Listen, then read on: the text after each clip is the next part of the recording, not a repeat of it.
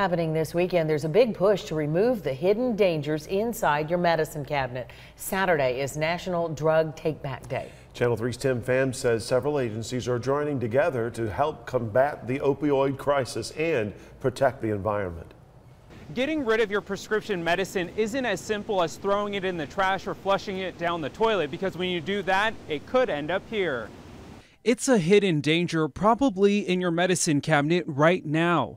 Unused prescriptions that too often end up in the wrong hands or in the wrong place. People have always, in the past, have flushed it down the toilet, and it's gone into our sewer system and then back into the streams. Kitty Vaughn oversees water quality and environmental compliance for Tennessee American Water. The company serves about 500,000 people in Tennessee.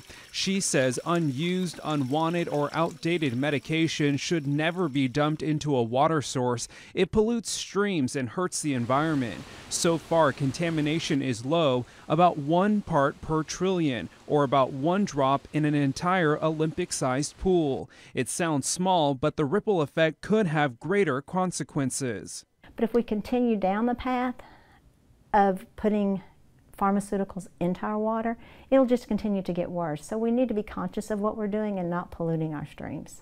Crews work 24 hours, 365 days a year cleaning and testing, and everyone can help do their part by keeping medicine out of the water. The more contamination you have, it becomes more difficult to clean the water up for any system, no matter what the contamination is. It becomes more stringent and more expensive to clean the water up.